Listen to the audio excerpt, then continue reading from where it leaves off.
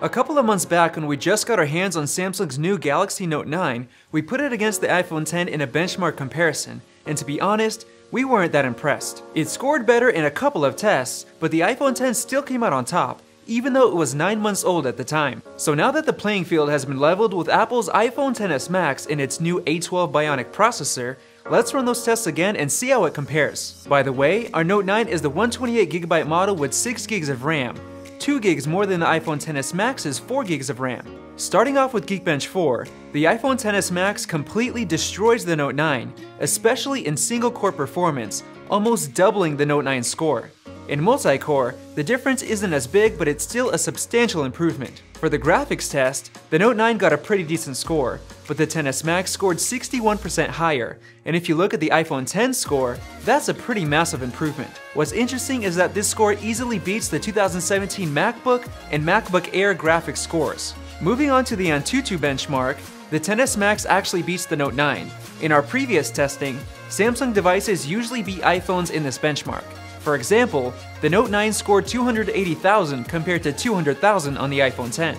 This time, the iPhone XS Max blew the roof off of this benchmark with a massive score of 364,000, much better than the Note 9 score. If you look at the detailed results, the iPhone XS Max won in every single category. Previous iPhones lost in the memory test, but with 4GB of RAM on the XS Max, Apple has now caught up in terms of performance. In Antutu's HTML5 test, the Note 9 actually performed fairly well, but it still couldn't keep up with the iPhone XS Max, which saw a fairly good improvement over the iPhone X score. We ran another browser benchmark, Octane 2.0, and this time the iPhone XS Max doubled the score of the Note 9. This proves that Apple's Safari browser is very optimized and performs much better than the Note 9's default browser, and the improvement over the iPhone X is visible as well. For our final test, we ran an OpenGL graphics test. The iPhone XS Max again tops the Note 9 with a 47% higher score. And this is actually a pretty hefty improvement over the iPhone X, which scored only slightly ahead of the Note 9. Overall, we're extremely impressed with the iPhone XS Max's performance. We expected performance to increase, but not by this much, especially the huge boost in graphics. The biggest drawback to the Note 9 is that it's still packing the same Snapdragon 845 processor that came on the S9 and S9 Plus. Even the upcoming Google Pixel 3 XL is still coming with the same old Snapdragon 845, so the iPhone XS and XS Max will most likely beat that phone in performance as well.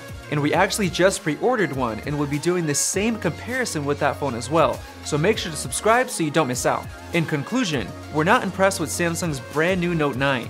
The phones are less than a month apart in terms of release dates, and the difference in performance is huge. We'll just have to wait until spring for Samsung's S10 and see if the XS Max will outperform it. So thanks for watching, guys, and let us know what you thought about this comparison in the comment section below. If you enjoyed this video, like it and hit that subscribe button. Also, check out our price guide, which makes it extremely easy to find the best deals on Apple products updated daily. Be sure to follow us on social media, and we'll see you in the next video.